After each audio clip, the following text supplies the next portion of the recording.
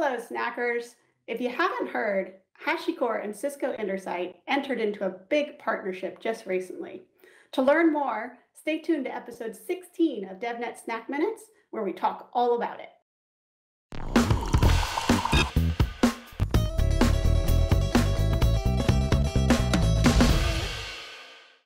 Hello, snackers. My name is Kareem Iskander. I'm a developer advocate with Cisco DevNet.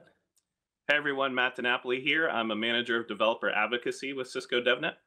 Welcome to episode 16 of DevNet Snack Minute. If you're new to DevNet Snack Minutes, this is your weekly 10-minute all things DevNet where we cover APIs, coding, or just some cool stuff that you may want to know. And the cool stuff that you may want to know today is the new partnership between Cisco and HashiCorp. And we have our guest, Andrew. Andrew, if you don't mind introducing yourself. Hey guys, name's Andrew Horrigan. I'm a product manager here for Cisco Intersight, and I'm helping with the new partnership between HashiCorp and Cisco. Awesome, man. Thanks for joining us. So tell me, first of all, why is this partnership exciting and important for both HashiCorp and Cisco? Yeah, so, the first thing that we kind of have to combat here at Cisco is the notion that, maybe we're not playing as nicely with open source tools and sort of infrastructure as code providers. And this partnership really just kind of recognizes our place in that sort of world. And so when we were looking for a partner to help us address infrastructure as code need with our customers, HashiCorp is the foremost leader in that space. And so this was really, two industry leaders, one being, an infrastructure provider and the other being a configurator of infrastructure, really recognizing some synergy in the market. I like that. I like the keyword configurator. Andrew, how exactly does Cisco intend to integrate Intersight with Terraform Cloud for Business? Yeah, so the first thing that I like to call out is that we don't want to get in the way of what Terraform offers. So if you look at a lot of different, I'll call them solutions on the marketplace, they take a fairly opinionated approach on how to do infrastructure as code. And we really wanted to acknowledge that Terraform and what they're doing with Terraform, or HashiCorp and what they're doing with Terraform is like the best way to do infrastructure as management. Infrastructure as code management. And so our integration is really just helping IT operators provide a bit of an on-ramp into the data center. One of the things that we've seen to be a little bit of a challenge is that there's a really strong interest to want to use tools like Terraform or Ansible, especially those cloud-based tools, but there's a challenge getting them integrated into the environment. And so really what we're hoping to build is an on-ramp for those IT operators so that developers can start consuming on-prem resources. Yeah, that's been really exciting for us at DevNet because we kind of live in that open source space, or at least try to as much as we can. And we talk about writing code in Python, and Ansible's kind of been in our wheelhouse for a long time. And, as we were seeing kind of Terraform ramping up in Cisco, we got excited because we've been aware of Terraform in ways, shapes, and forms for, 5 or 6 years now, but really haven't been able to take full advantage of it. And so this is crazy exciting for us here at DevNet. But the thing that I'm curious about is why the focus on Terraform Cloud for Business and not necessarily Terraform Enterprise, or even where we kind of are comfortable, Terraform open source?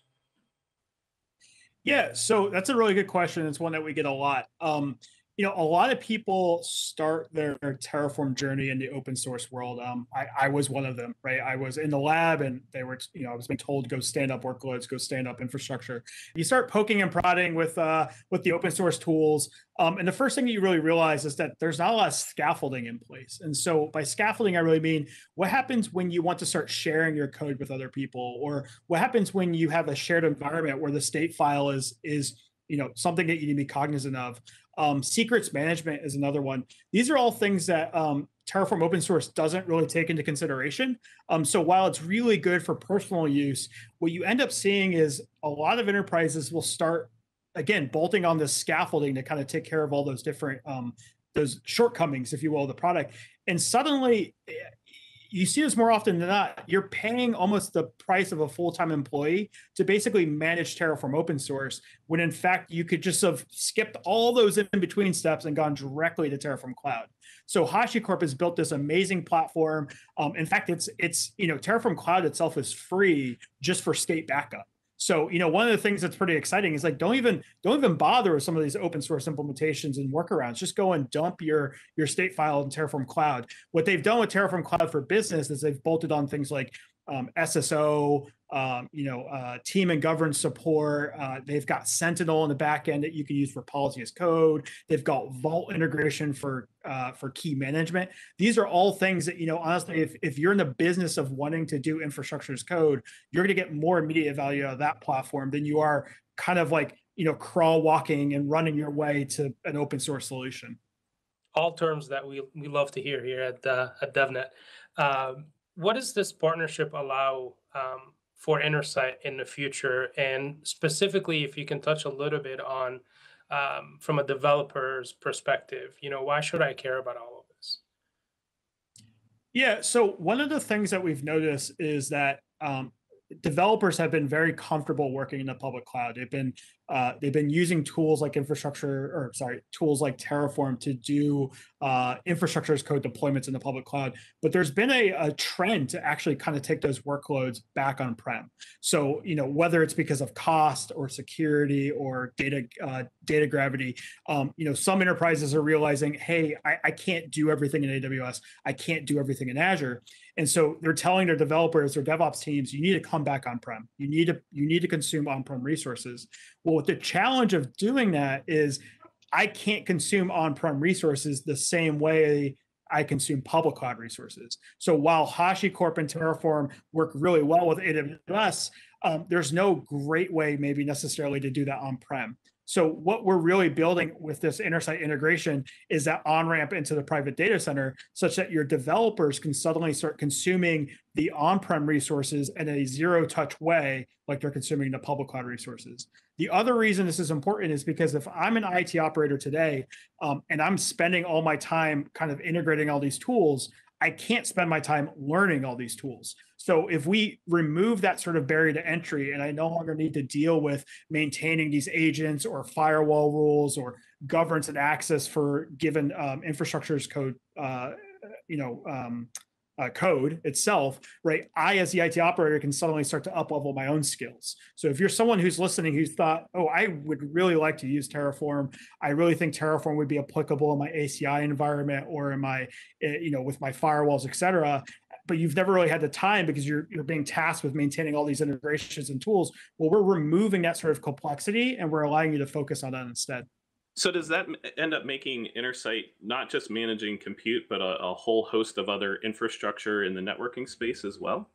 Yeah. So for those of you who aren't aware, Intersight is a hybrid cloud operating platform. So it's a collection of services that fundamentally change the way that you interact with your private data center and your hybrid cloud sort of environment. So if you can use infrastructure as code in your on-prem environment, now suddenly you've also got a platform that's going to help you do monitoring and optimization of those resources. So Intersight is looking at doing bare metal provisioning, which is something that Terraform doesn't do today, but it's also looking at the optimization of your resources with Intersight Workload Optimizer. So we've got this full end-to-end spectrum that it kind of have a little bit of a gap in the middle with infrastructure as code, and that's what we're bringing to the table with Terraform.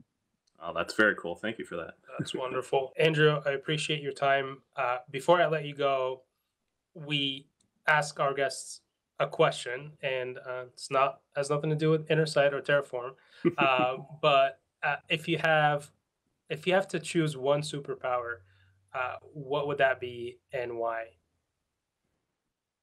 So I'm gonna have to go with recency bias here a little bit, but we just watched Sherlock Holmes on Netflix, and I've always thought it'd be cool to be maybe lucky or just like super intuitive. So being able to walk in a room and just kind of like pinprick and kind of see all these different things kind of interact and connect together without really thinking about it. That's super intelligence. I think that would be pretty neat. I don't know if that's a superpower, but it's a good way for me to get promoted at Cisco, so I kind of have to go with it. That's a good point. That's an excellent superpower. Andrew, thank you for spending time with us today. And we look forward to this partnership with Cisco and HashiCorp. Thank you, Snackers, for your time, and join us next week. Thank you. Thanks, guys.